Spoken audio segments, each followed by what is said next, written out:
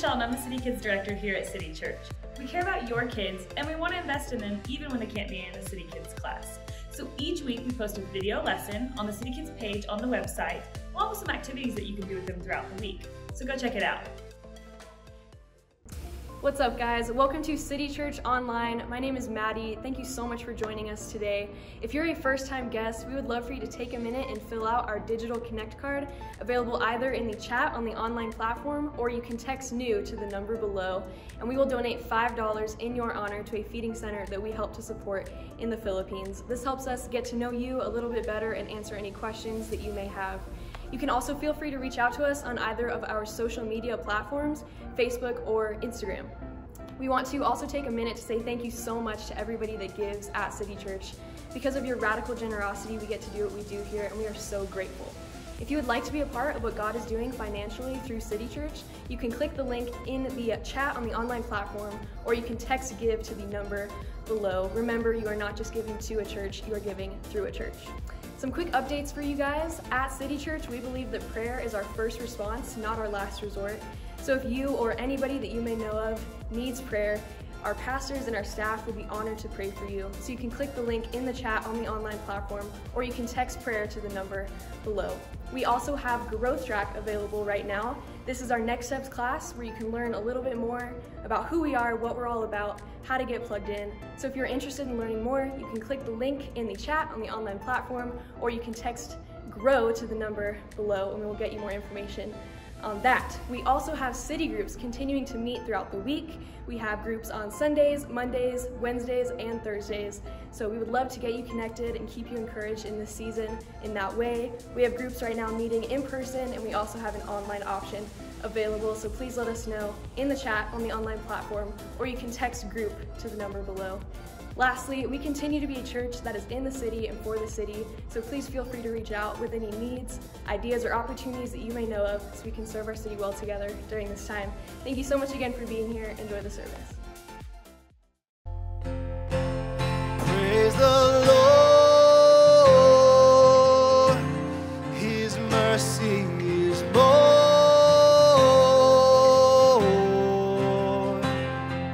stronger than darkness, new every morn.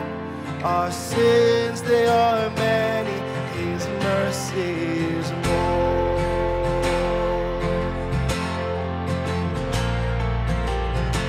Hey, welcome to City Church. Come on, sing with us. What love? What love could remember no wrongs we have done? Omniscient, all-knowing, He counts not their sum, thrown into a sea without bottom or shore. Our sins, they are many, His mercy is more. Praise the Lord, His mercy is more, stronger than darkness, new every morn. Our sins, they are many, His mercy is more.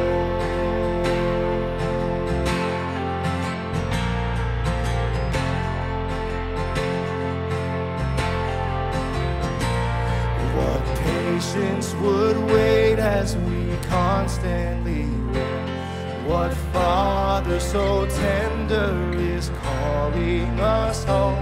He welcomes the weakest, the vilest, the poor.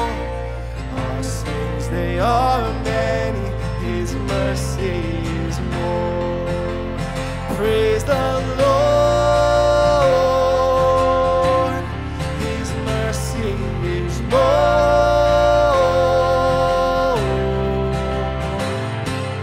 stronger than darkness, new every morn. Our sins, they are many, His mercy is more.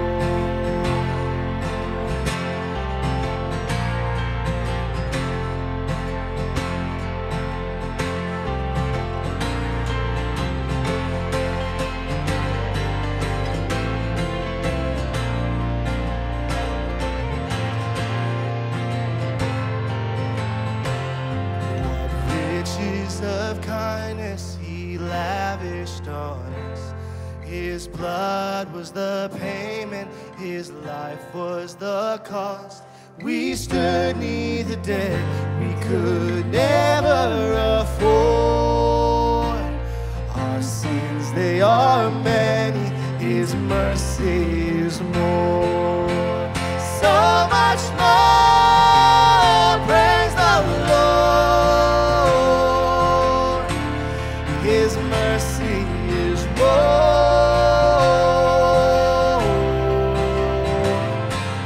stronger than darkness, new every morn. Our sins, they are many, His mercy is more. Praise the Lord. His mercy is more,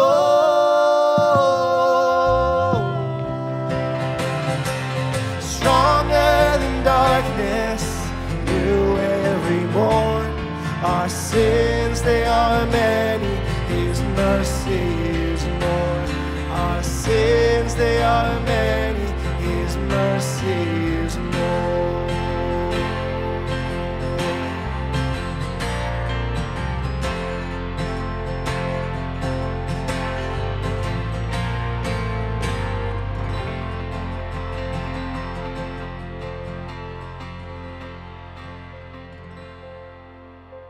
This next song talks about how the Spirit of God is living. He is active, He's alive, He's vibrant. No matter what we're going through, all our fears, if we'll put them on Him, He's the only one that can really take them all away. Would you sing with us? Spirit of the living God, Spirit of the living God, we only want to hear your voice. We're hanging on every word. Spirit of the living God, Spirit of the living God, we want to know you more and more. We're hanging on every word. 'Cause when you speak or when you move, when you do what only you can do, it changes us, changes what we see. What we see, when you come in the room, when you do what only you can do, it changes us, changes what we see, what we see.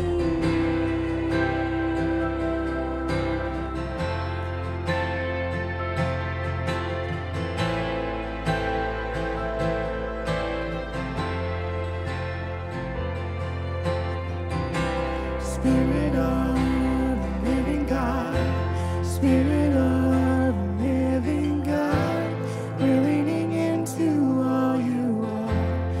Everything else can wait.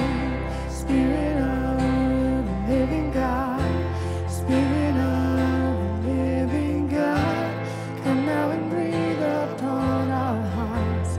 Come now and have your way. 'Cause when you speak, when you move, when you do what only you can do, it changes us, changes what we see, and what we see. When you come in the room, when you do what only you can do, it changes us, changes what we see, and what we see.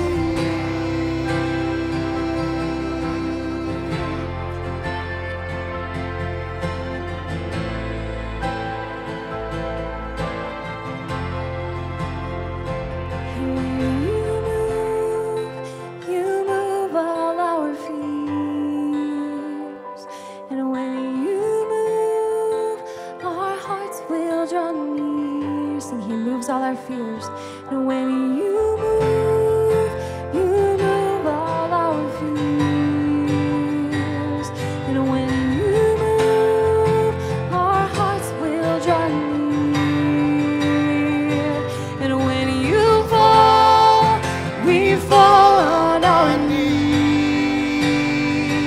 And when you fall, we fall at your feet. And when you fall, we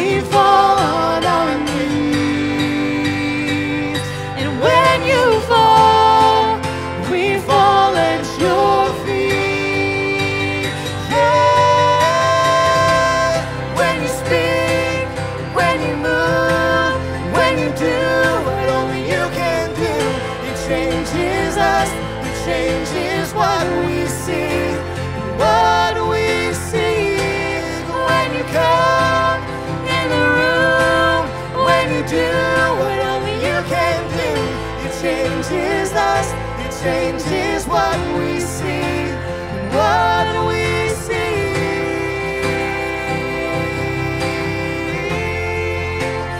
Changing everything.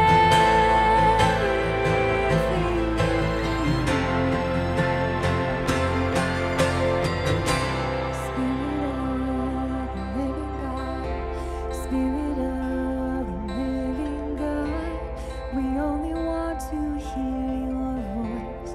We're hanging on every word.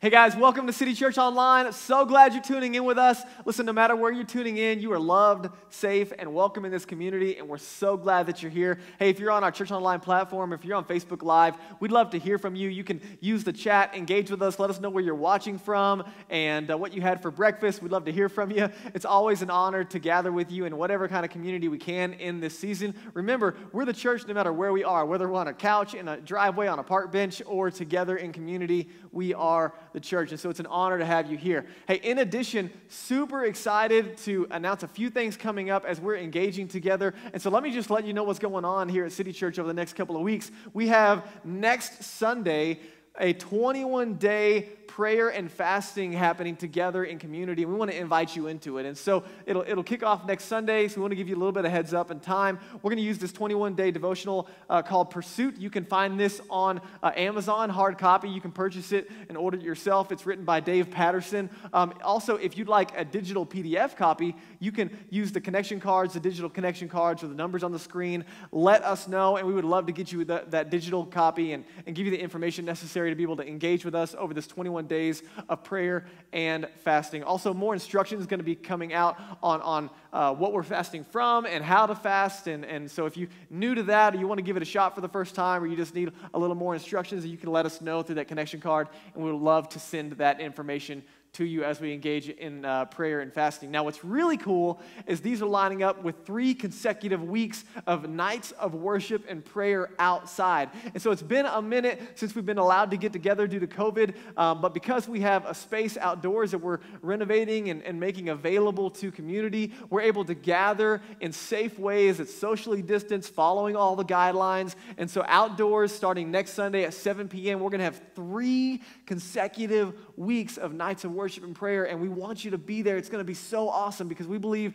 that when we seek God in prayer, we experience Him in power. And so this is kind of like that secondary outlet. You know what? We can't gather in a building on Sunday mornings right now, but we can gather in the evenings together to pray and worship together. And so you're invited, your friends are invited, your neighbors are invited. If you're a guest with us and you haven't connected in live community with City Church at this point, we would love to meet you in this space. And so it's going to be a lot of fun, really engaging, starting at 7 p.m. Kids are invited. It's outdoors right next to our playground, so the kids can run around and have a great time while we engage in worship, and our team leads us in prayer. And so I would love to see you there, and our team would love to meet you. In addition, a couple of updates coming up. We have city groups that meet in homes throughout the week, and it's a really helpful way to stay connected in community in smaller groups of 8 to 10. And we say often here at City Church that circles are better than rows when it comes to relationships. And so our summer semester is just now ending, and then it's going to kick back off at the beginning of September. And so we would love to connect you in city groups on a weekly basis. When they kick off in September, they're going to be a really helpful way to connect and stay connected in community, to grow together, to be encouraged, and it's one of the ways that we continually serve our city together. And so if you're interested in connecting to a group that's kicking off in September, you can use your connection card or the numbers on the screen, and we would love to connect you in that way. Now, a couple of things as we get into it. We've been in this series out of the book of Colossians, and it's been really, really helpful as we're having conversations, just walking through this book. Man, it's it's covered a lot of ground. And so this week, we're kind of talking about relationships in the realm of marriage. And so last week, we looked at relationships in general, and now we're looking at the relationships between spouses, and it's really, really helpful because it's only 2 verses. Now, before I get into the verses, I'm just going to give you a little bit of context in the conversation that we're having today. I'm not going to lie. As I was preparing this, I did everything I could to hand this message off. Like, I was looking for videos to play. I was looking for someone to speak for me. Like, I was really heavy on my heart to communicate this message, and I wanted it to be helpful. And to be honest, I don't know how you feel, but man, there's just times where I don't feel adequate to speak directly into certain areas because I feel like it's an arena that I'm always growing in.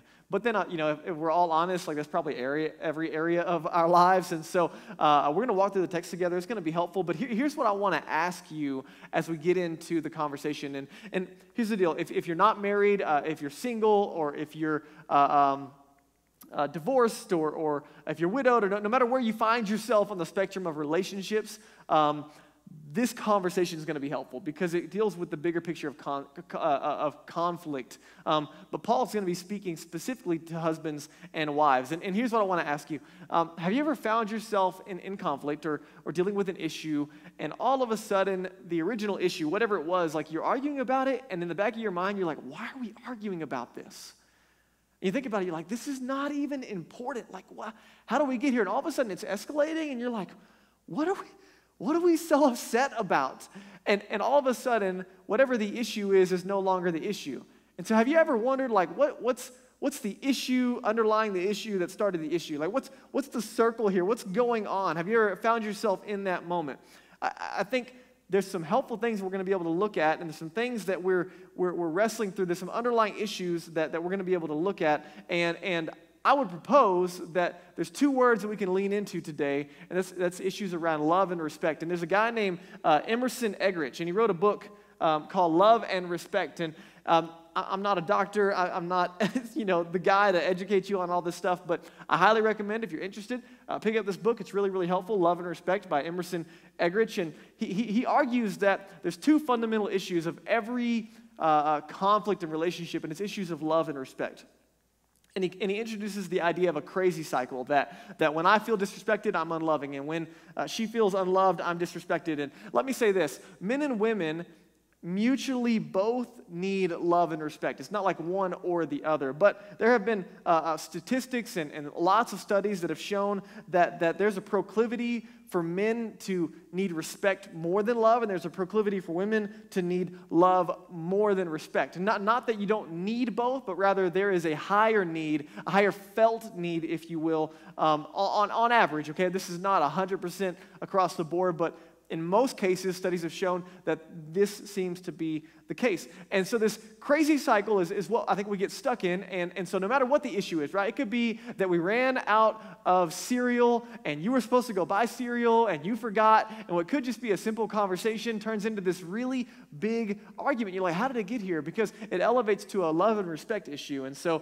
I'm unloving and then she's disrespectful, and because she's disrespectful, I'm unloving, and because I'm unloving, she's right. And we do this circle over and over again. And the question is, how do we get out of it? How do we get out of the circle once you get into it? And can I be totally transparent with you? This happened this morning. Danielle and I were having a conversation, and all of a sudden it like turned into something that it was never supposed to be.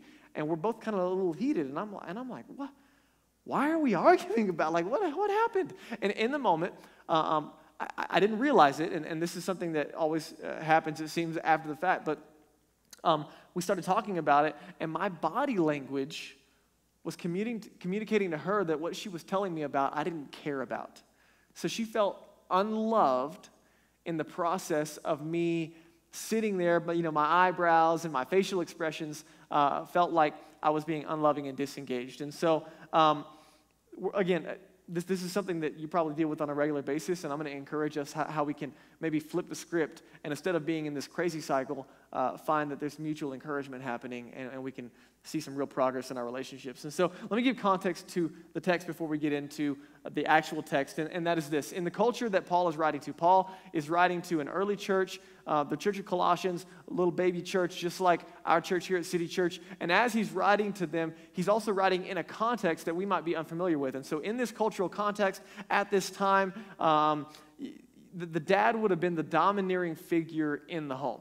Okay, and so we live in the Western world. We live in a modern era that looks at roles and gender and all kinds of things in a very different way. But you have to understand the context that he was writing to at this moment. He was speaking to men and domineering husbands and fathers who treated their wives and children as property. Not just treated, they literally were property, meaning that dad could do whatever he wanted. In fact, a home would be set up to where the women and children would live downstairs, and typically there'd be some kind of a loft or some, like an upstairs room, if you will, and dad literally lived over the family. And so figuratively and literally, dad was over the family, and it was the structure set up in the home. And so you're going to see that what we read today would have been incredibly offensive to the men in the culture that were receiving this. Now, what you're going to find in addition is that we're going to be offended in the opposite direction. And I'll show you in a minute what I mean by that. But in the context that he's writing to, women and children had no legal rights. They were property. And so what happened is if you had a loving and attentive husband and father, then that was a benefit to your home. But more times than not, you had a domineering and abusive male figure in the home, and there was nothing that the wife and the kids could do about it, right? You couldn't call the cops because the man of the household was the highest authority in that home and in that culture. And so, again, this message would have been incredibly offensive to the men who received it because it was very uncommon to address men at all in this culture when it came to corrective issues. What you're also going to find is that this conversation today is not isolated to this passage. This is just one letter in the New Testament where we see talking about the parameters of marriage and family, but you're going to find parallel passages in like the book of Ephesians and other passages in the New Testament where it gives us a holistic concept of what we see as a pattern for relationships and family in the New Testament as Jesus followers. And so let me give you the passage and then we'll get into it, okay? This is going to be in Colossians 3, verse 18, and it says this: "Wives, submit to your husbands." Anybody got a rock? You ready to throw it yet? Okay. "As is fitting in the Lord." That word right there causes a lot of problems, and this is where our culture currently would be highly offended by that word. In verse 19, "Husbands, love your wives, and do not be harsh with them." And the culture originally written, the original recipients of this letter would have been heavily offended by those instructions. Now, before we get into breaking down the text and just some practical application, I just want to deploy the airbag for a minute, okay? Like before we get into it, let me just tell you 10 things that this text is not saying, okay? So before you pick up rocks and you get ready to throw it, let me tell you 10 things it's not saying. Number one, this text is not talking to single people. Okay, this is a very, very specific parameter, husbands and wives. It's not talking to single people. Number two, this is not talking to married people who are not Christians, not followers of Jesus. Okay, this is very specific instructions for a Christian home of men and women. Number three, this is not speaking to any area or arena outside of the home. Okay, this is not about gender roles in culture and community. This is within the home and the family construct, okay? Number four, this does not say, "Wives, obey your husbands." This is really important because that's a lot of times what we hear when we hear the word submit. I'm going to define it for you in a minute. But this does not say obey. What you're actually going to see is in the following weeks, he's going to talk about children and parents and the relationship. And children are to obey their parents. But that's not what's being said here. It's really important to distinguish that. Number five, it does not say submit to your husbands even if it's sinful.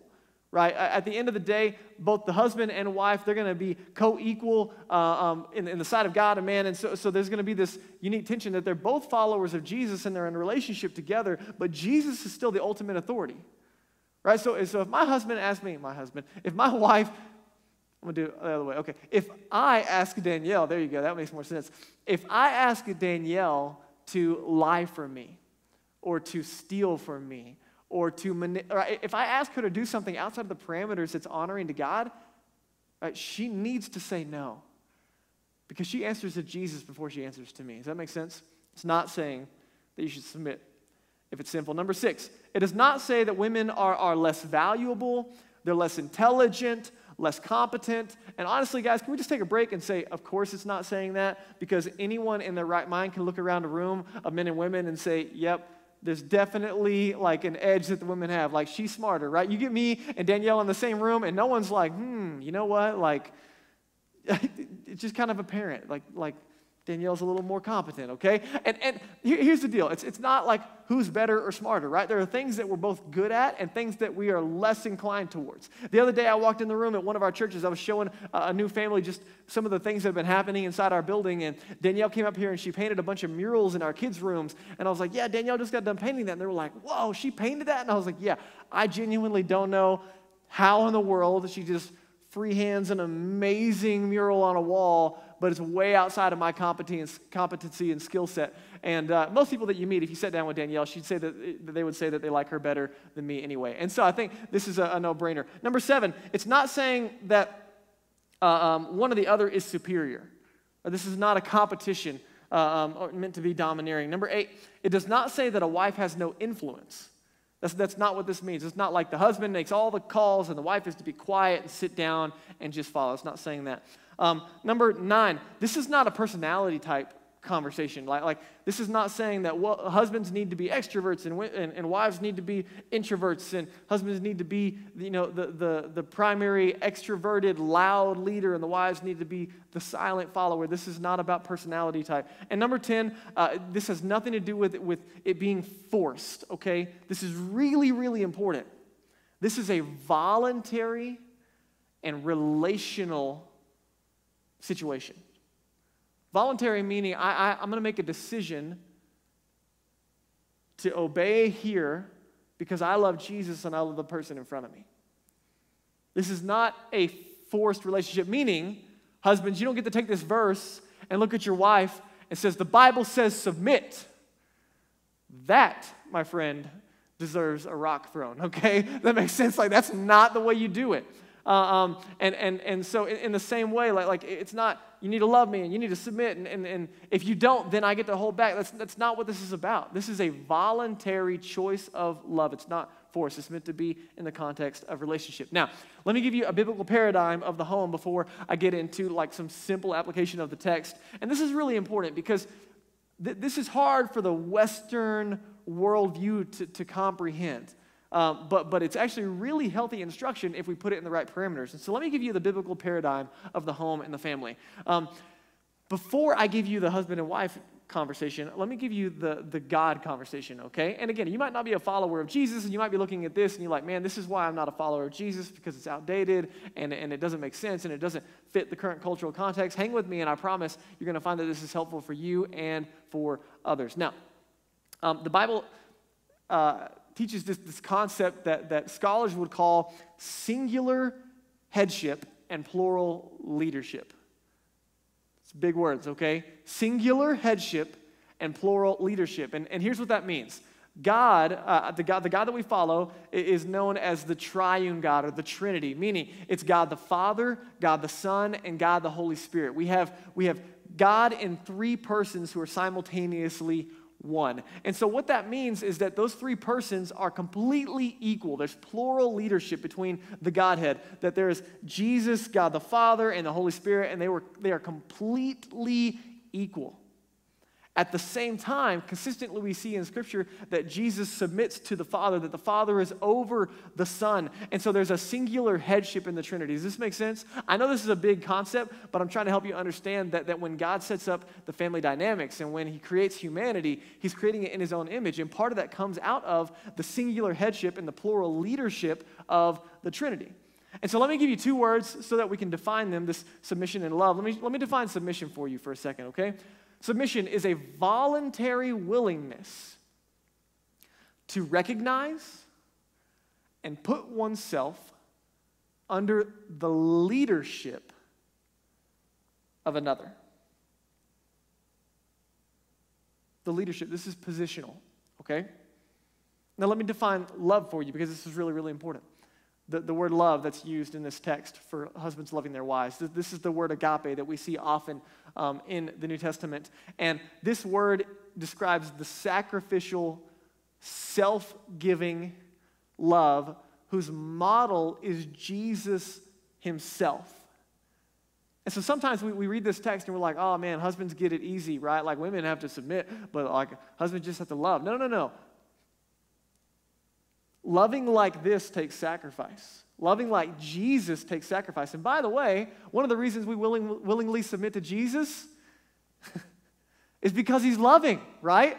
You don't have a problem submitting to someone who has your best interest at heart. And so this is really, really important because these things play out hand in hand. And let's go back to the text for a second. This all points back to Jesus. Wives, submit. Husbands, love. This is all pointing to Jesus, that Jesus was both our model and the one that we're putting our trust in. I want you to think about Jesus while he was here on earth. He was both under authority and in authority. And the same goes for all of us. No matter what role you find yourself in, we're all meant to be both under authority and in authority in different positions. We all have influence, but we're all under authority. This is the paradigm that the men would have been so offended by, is that there was no one that they were under authority over outside of way out there context. But as far as their domain is concerned, they were the head and the boss, and no one got to tell them what to do. But Jesus was both under and in authority. And so in the same way that the man is invited to be the head of his family, the leader of his family, but I want you to think about God inviting husbands to say, hey, this is my daughter, who I love, who I created in my image, and I'm going to trust her to you. And I want you to think about your family as a garden, and you're the gardener. That's the responsibility here of submission, that he's going to lead his home to flourish and grow, that you're responsible for cultivating the lives to have healthy growth on top and deep roots on the bottom at a soul level, at an emotional level, at a mental level, at a physical level. This is an invitation to see the family flourish. Now, it does not mean that the man makes every decision. Again, singular headship, plural leadership. And so we do it together, but what it means is that the husband is going to take responsibility. And so I don't know if you've seen this dynamic play out. Mom makes a decision, and dad kind of half supports it or just silently goes with the flow, and then maybe it doesn't pan out the way it was supposed to, or maybe it kind of fell apart, or it blew up in your faces or whatever, and then dad says, well, it's because we let mom make the decision. Right? That's unloving, and that's not taking ownership and leadership of your home. Right? But you go to your kids and say, hey, you know what? Me and mom made this decision together, and I'm going to do everything I can to see it work out a little better. Right? This is singular headship and plural leadership, that we do it together. And for Danielle and I, right, this is not about who's better or who's greater, but rather we are in this together, and I'm simply taking the responsibility of leading our home well. Now, I need you to understand that this word love, it's built in the context of friendship.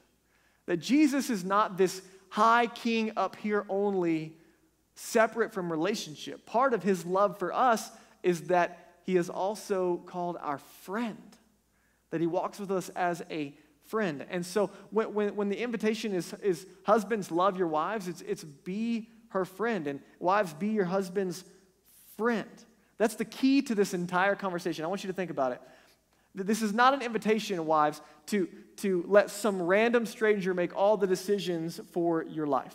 Hey, why don't you just let this random person like tell you what to do, where to go, and just pick it all for you, right? No, I'm not doing that, some random stranger. But hey, how about your best friend who loves you, cares for you, has your best interest at heart, and is there for you and is going to support you through the entire thing? Would you let them make some decisions for you? Maybe that's a little different. Right? You see the difference? In the context of relationship, all of this makes sense. You remove relationship from this conversation, you remove friendship from this conversation, and it gets really scary really fast. It's really important that friendship stays at the center of this context. Now, I was reading a stat recently that said that one of the primary secrets to a happy marriage, if you will, is that you're consistently friends. It's a consistent answer. Hey, what's the secret to a long-lasting marriage? Hey, we're friends. We do life together. Let me tell you about a few different types of marriage.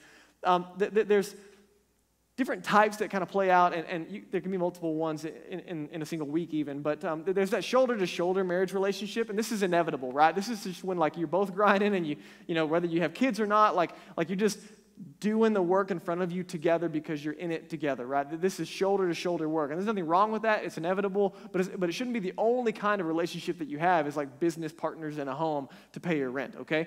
Then there's also a back-to-back marriage, and this is when there's fighting. This is when they're disagreeing. This is when, you know what, we might pay the bills together, but I'm going to lay in bed at night, and I'm going to lay on this side, you're going to lay on that side, and we're going to leave a little bit of room in the middle for the devil to sleep between us because we're angry with each other, right? That's back-to-back relationships, and it's unhealthy, and it's disruptive, and it's unloving, and it's disrespectful. And then there's face-to-face relationships. That's the language of friendship, right? We see often Jesus talked about as a friend. We're told that we're going to see Jesus face-to-face one day in the context of friendship. We're told that when Moses walked with God, he met with him as someone face-to-face. It's in the context of friendship. And so there's this face-to-face conversation of not just doing life together and taking on responsibility together, but enjoying life together and living out life and friendship together. And so here's why I say that, is because in the context of love and respect, in the context of relationships, there's issues and then there's the friendship. And you need to decide, friends, I don't know where you are today as you're tuning in, whether you're single and you just have conflict with your friends, or you're in a marriage and you have consistent conflict like Danielle and I do. We have to make a decision. Am I going to elevate the issue or the friendship? Which one's more important, right? Because if I invest and I cultivate the friendship, then it's going to be strong enough to handle the conflict. But if all I ever do is deal with the issues and I never cultivate the friendship, then that relationship is going to crumble under the weight of that criticism. And again, you have to understand the men would have been furious to hear this. You're telling me I have to go downstairs and I have to love her and care about what she cares about and feel what she feels and listen to her and talk to her and value my kids? That's kind of what you signed up for, bro, right? But this is a big deal. He's like, hey, you need to love your wife like Jesus loves you, sacrificially. And again, Jesus is our example here, friends, that he came to serve, not to be served. That he has our best interest at heart when he sacrifices for us. And you've seen this over and over again. What kills a friendship is selfishness. That when I only think about myself, the relationship diminishes. And so the invitation here for husbands is be a safe person and be a safe place for your wife and for your family to engage. Now, can I just tell you this? Marriage takes a lot of faith. In this context, when he's speaking to followers of Jesus, marriage takes a lot of faith. You see, I can fight to protect myself, or I can simply trust in Jesus. I can fight because I feel the need to be in control, because when I'm in control, I'm safe, and this is whether you're husband or wife, different personalities have different approaches. Everybody's got their own fight, flight. There's all the things, right, like that make a relationship unique. But I can trust Jesus to work in and through them and to work in and through me. Or I can hold on to control to keep myself safe. And again, we're not talking about genuine danger and abusive relationship. None of that is on the table right now. We're talking about just the normal conflict in a home of two imperfect people being in a relationship for a consistent amount of time. And so let me say this last thing, that love and respect, they're communicated differently to different people, right? Like the way that I feel respected and the way that you feel respected are probably different, right? The way that I feel loved and the way that you feel loved, they're probably different. The way that Danielle feels loved and the way that I feel loved, they're probably different. And so if in my relationship all I do is love Danielle the way I would want to be loved, then she's probably going to feel unloved. And if in our relationship Danielle only respects me in the way that she wants to be respected, then I'm probably going to feel disrespected. Why? Because we have different perceptions of what that feels like. So you know what you got to do? Ask. In your relationships, you know, one of the fastest ways to reconciliation and feeling loved and seeing respect grow a relationship, hey, how can I be more loving? Hey, how can I be more respectful? And then shut up. Okay? Like no what ifs, no buts, no this or that. Just ask the question, and then be quiet and let them answer, and then make the decision to love them where they are. Now, let me give you just a few tips on love and respect as we close out our time. And Daniel's going to get ready to come up here, and then we're going to close out our time. But let me just give you a few tips on love and respect. If you'll make the decision to make more deposits than withdrawals, you'll see that relationship grow. Right? That I'm gonna be more encouraging than I am critical. If you take some time in your relationship and distinguish between sin and mistakes. I don't know about you, but sometimes I can treat a mistake like much bigger than it is. Mistakes are just that, right? They're just mistakes, and everybody makes them. There's a big difference between a mistake and a sin. And so if I'll make sure that I don't accidentally die on hills that I'm not trying to die on, that'll really, really help the relationship. It's important to remember that the relationship between a wife and a husband is covenantal, not contractual. Right? The employee relationship is contractual. But I don't treat my family like an employee. My wife is not my employee. She's my friend. She's my wife. I can't fire her when I get mad at her. She can't fire me when she's mad at me. I can't show up with a list of to-do items because that was a part of her job description as my wife. No, we're friends, and we're committed to one another. Right? If all we do is engage in non-relational activity, if all I do is work and then come home and get on my phone or watch TV or engage in my hobbies, and we never connect face to face and we never enjoy the friendship, and it's going to deteriorate. If I never have any fun, listen, some of you guys just need to go have some fun. You're stressed and overworked and you're cheap and you don't go on date nights, and you don't buy her flowers and just the little things, right? You can't afford flowers, go steal some of your neighbors out of their front yard, okay? Like it's just having a little bit of fun, investing in the relationship. And so in light of this crazy cycle, here's what I want to tell you. And here's what I have for myself, guys. Man, this is so heavy on my heart as I want to love and lead my family well, as I want to serve and invest in Danielle in a way that honors her and honors God. Your response is your responsibility. In the middle of conflict, your response is your responsibility. Here's what I mean by that. That your first calling, friends, no matter where you are on the relational journey, it's to Jesus, not your spouse. That you can choose to honor Jesus in the middle of conflict, even if they are not being honoring. That my response in the middle of conflict is my responsibility. I don't get to justify my unloving behavior if I feel disrespected. But rather, Jesus invites me to be loving even when I'm disrespected. And in the same way, I can choose to be respectful even if I feel unloved. Does this make sense? My response is my responsibility. So I have a couple of questions for you, some action steps, some reflection steps, and I just want you to think about it on your own. How is it that you're going to prioritize getting alone in your God time this week? Because, guys, this love and this respect and this way of serving and loving others, man, this is so outside of the zone of what's natural and what's easy and what makes sense. There's 1,000 books on a bunch of shelves at the bookstore that tell you the exact opposite. Pick up the rock, throw it, get them back. Don't let them talk to you that way or treat you like that. But what is the loving response? What is the thing that honors Jesus? Well, you're not going to know that outside of spending time with him. And you might ask the question, Drake, how is it possible? How do I not hit back? I mean, hurt people, right? So well, why does it even make sense? Listen, Jesus does something that nothing else and no one else can do. And if you're not a follower of Jesus, I need you to lean in and hear me when I say this. Jesus changes everything.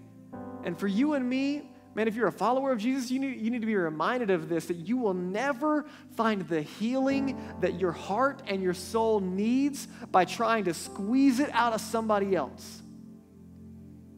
You're never going to find it in someone else. The love and respect wounds that you have in your heart and soul and the love and respect wounds that I have, they're only going to find healing in a relationship with Jesus, a continual, ongoing, daily relationship with Jesus. And here's why. I need you to hear this. Here is why this matters. Your value, your worthiness to be loved, to be respected, it has been spoken for. It has been given a magnitude of worth beyond comprehension because Jesus gave his life for you. That you are worthy of love. You are worthy of respect, not because of your performance, not because of your goodness, not because you're so loving, not because you're so respecting, but because God is so amazing. And he loves you. And you're made in this image, and he said you're valuable, and he proved it by giving his life in your place for your sins to save you and set you free. He did it for me. He'll do it for you. And this is incredible, guys. Here's why. Because when I'm met with that love and when I'm met with that worth, I'm also met with humility. That I'm reminded and I realize that I don't deserve that kind of love. I don't deserve that kind of respect. There's nothing in me that merits that. So then I respond in humility. And in that humility, I turn around and you say, you know what? You might not deserve love right now, but I'm going to give it to you anyway. Because that's what Jesus does for me. You know what? You might not deserve respect right now, but I'm going to give it to you anyway. Because that's what Jesus does for me.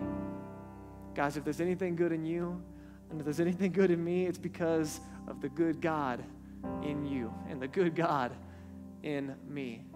And I hope that keeps us humble. And so our time with Jesus matters. Number 2, man, can you just ask the question this week to your significant other, to your spouse, if you're single, to your friends that you've been in conflict with, how can I be more loving or respectful? What do you need? Hey, how can I be more loving? How can I be more respectful? And number 3, how is it that you can make more deposits than withdrawals this week in those relationships? How can you focus on the encouragement over the criticism? How can you make sure that the friendship is elevated over the issues? Take some time, invest in these things, and I promise you, you're going to find it's like pouring fresh water on some quenched flowers. And that garden is going to start to grow, and your marriage is going to start to grow. And guys, if you're single, let me encourage you with this. This is helpful, and these are principles that you can take and you can deposit into your soul today. But let me also encourage you. Are you the person that you're looking for is looking for? You see, you can make a list of all the things that you want in a significant other, but if you show up with a broken and hurt soul that Jesus hasn't already started to work in, then you're bringing some seriously damaged goods into a relationship with some other damaged goods. It's going to be complicated. And so are you the person that you're looking for is looking for? And lastly, let me say this. If you're not a follower of Jesus and you're engaging in this conversation, can I just encourage you?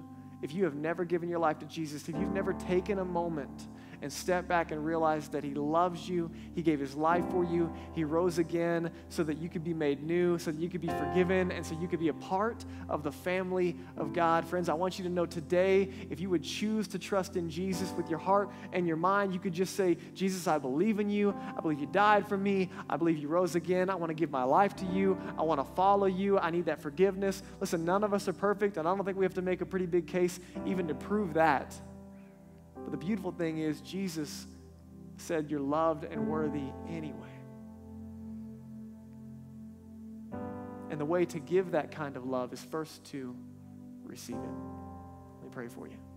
God, thanks so much for our time. Thank you for your love for us. Thank you for demonstrating what it means to love sacrificially and to invest in others even when we don't want to and even when we don't feel like we have anything to give. Then when we press in close to you, would you fill us up with your love? Would you change our hearts and our minds? Would you allow us to be slow to speak and quick to listen and to be patient in our relationships? Would you help us to elevate friendship over issue? Would you help us to be loving and respectful as we listen and engage? Would you help us to ask those questions and have the boldness and humility to sit and listen rather than to rebuttal and respond?